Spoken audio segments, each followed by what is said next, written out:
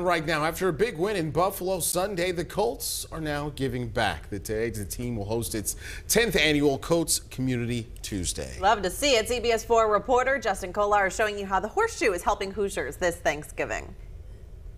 Yeah, good morning. Here's some stats for perspective for you guys. 227-pound Jonathan Taylor racked up 204 all-purpose yards on Sunday for 5 touchdowns.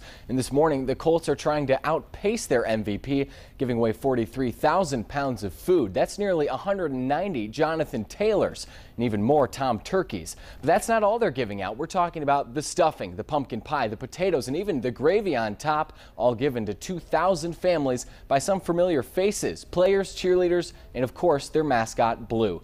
Except instead of putting the pie in your face this morning, he'll put it in your hands to bring home for your own Thanksgiving feast.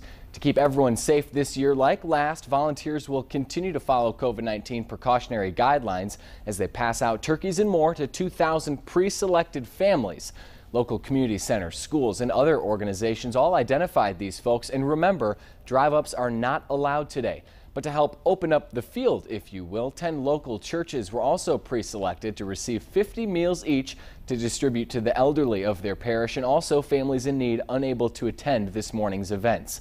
Now things get started at 6 o'clock this morning. We'll be live at Lucas Oil Stadium tailgating the turkey drop when volunteers arrive at 8 o'clock with distribution beginning at 9. Now remember again, drive-ups for folks who were not in that pre-selected group are not allowed, but if you are in need this Thanksgiving, we've got more details on how you can find free food on our website this morning. In the newsroom, I'm Justin Kolar.